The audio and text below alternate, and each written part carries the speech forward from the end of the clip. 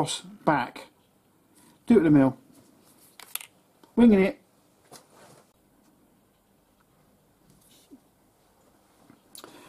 Right, I'm just going to crudely touch off on each side, and I know the metal is 1.6mm thick, so I'm just going to crudely touch off on each side, and I've worked out that if I do a top cut, I can then probably do the bottom cut from the top. It's deep enough to go all the way through, but not deep enough to do top and bottom. But the end mill's a 6mm high speed steel, so nothing too fancy, but this should work out, I think.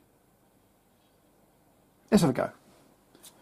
I've put the mill on top speed because obviously this is only a 6mm M mill. 6mm M mill? Do we really need to say mill twice? 6mm bit, so I want it running as fast as possible.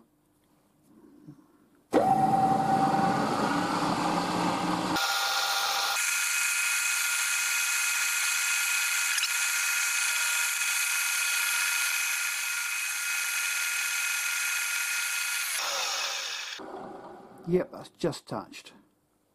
Right, I know my M mill is 3mm.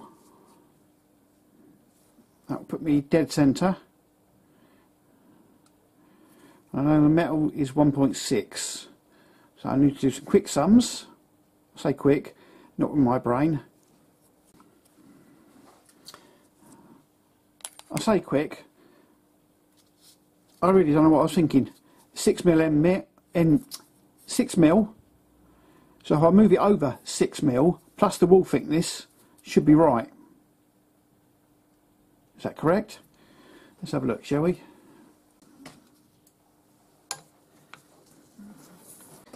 Well, according to my calculations, that's right. Ha, my calculations. Let's see if I can calculate anything. Right. Here we go then. I'm going to put some oil on this as well.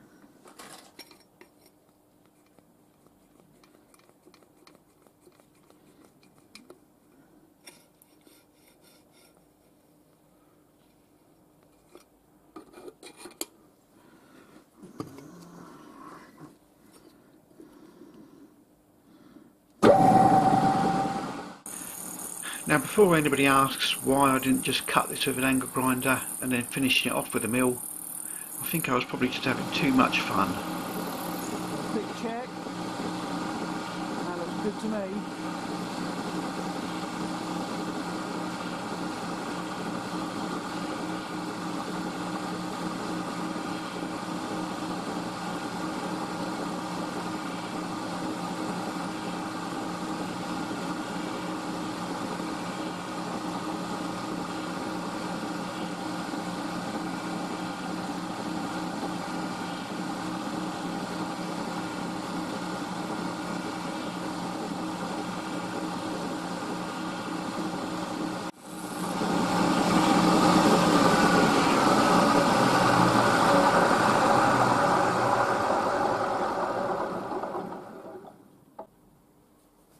Now I'm going to cut the noise out of that last bit because that was damn noisy.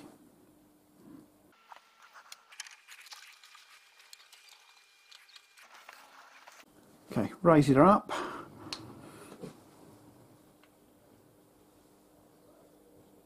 And let's go again.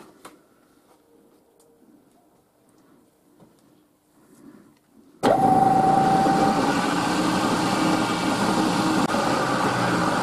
that don't look too bad. Happy with that. I do the other one off camera because I've actually had to work around the camera on this one.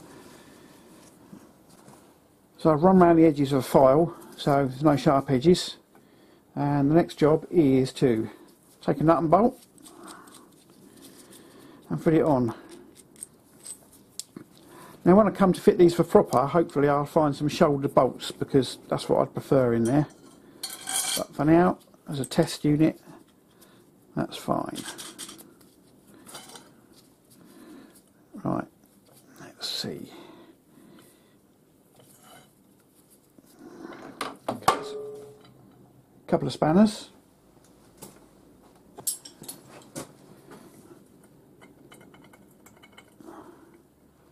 I think that will probably just close up, I think.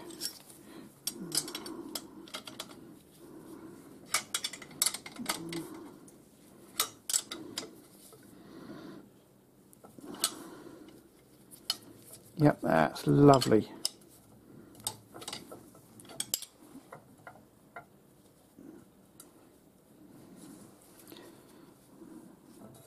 Happy with that.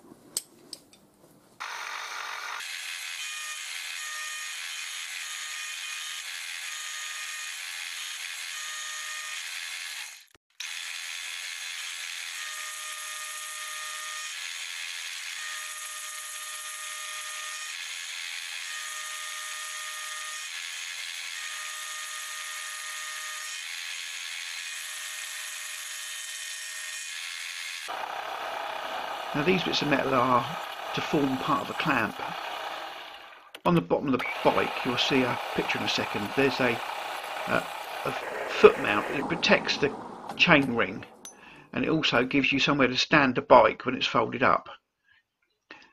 So these were designed to assist two 3D printed clamps that I'd made, and they would bolt either side of this bracket and form a support for mounting onto the frame, and I'll go more into detail about that in a second.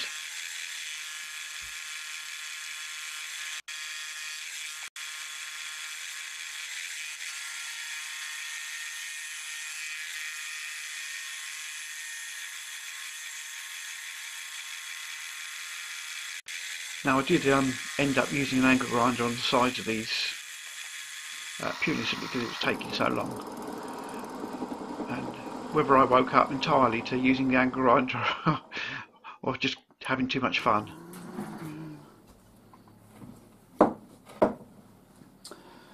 So what I'm trying to do here is mount this at the angle that we defined.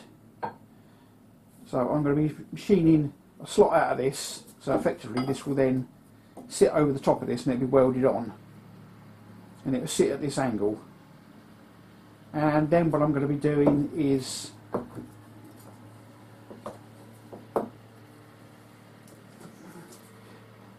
this mounts to the bottom of the bike, and this will be welded on there like so. So the bike will be plonked on here.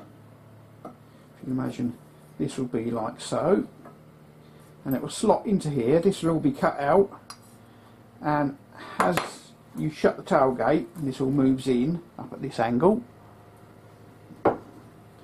So this will then slot into this, and therefore it will stop the bike from wobbling around to an extent. What I'm not quite sure whether this is just going to sit in here, because the bike gets pushed against the back of the pickup bed anyway, or what I'm probably going to be doing anyway is I've got these quick release pins. I'm probably going to have a hole drilled through, and it will just pin the whole lot together. So my next step is to machine out the slot here, so this enables it to slot over this. So that's my next step.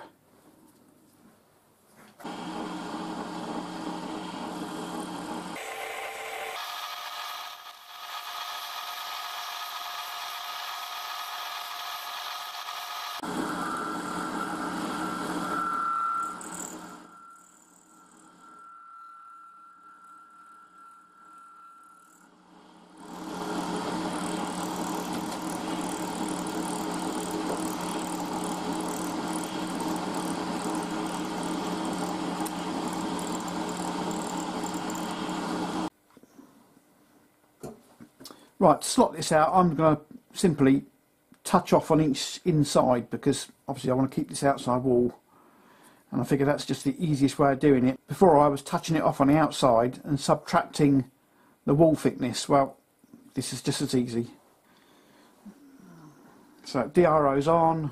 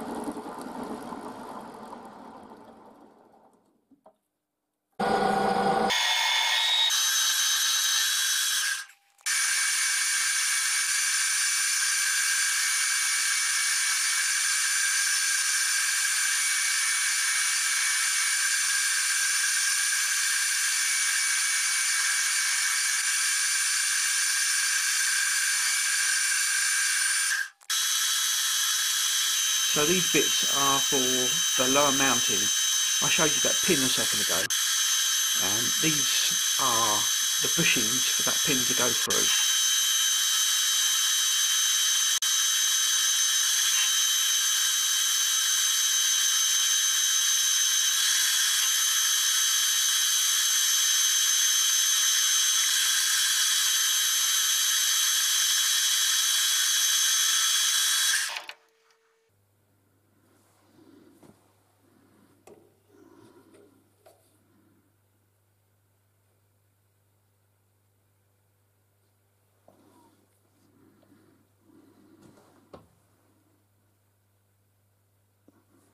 I'm happy with that.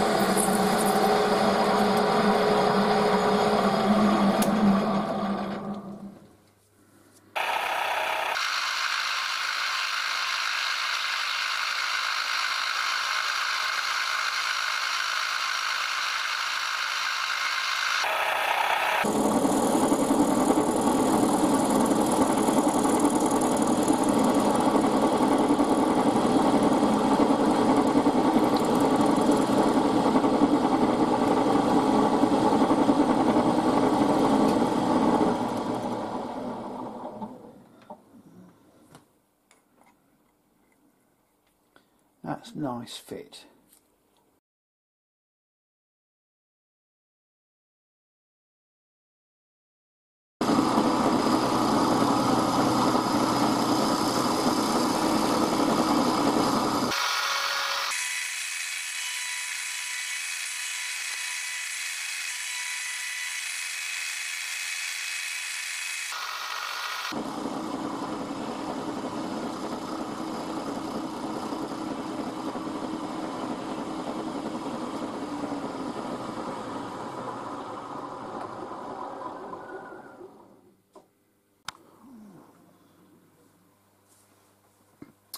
So, off camera I've drilled this hole here to line up with this, and it's a little bit awkward to show like this. Take that out. So this will be attached to the bike, and you plonk the bike down on there like that, put your pin in, and then as the tailgate comes up, it goes into place. Now I realise I've got to move this edge off, because the bike is fixed to the bike like this. This is attached to the bike, and it's going to be something like that. So obviously it can't, I'm going to have to machine those bits out, but I suppose I could actually, if I'm clever, machine the slots in the right place so it almost locks it in place as well. Yeah, could have a look at that. Right, so I think the next step is to weld that on and get this mounted to the bike, because I know this works, so I think that's the next step.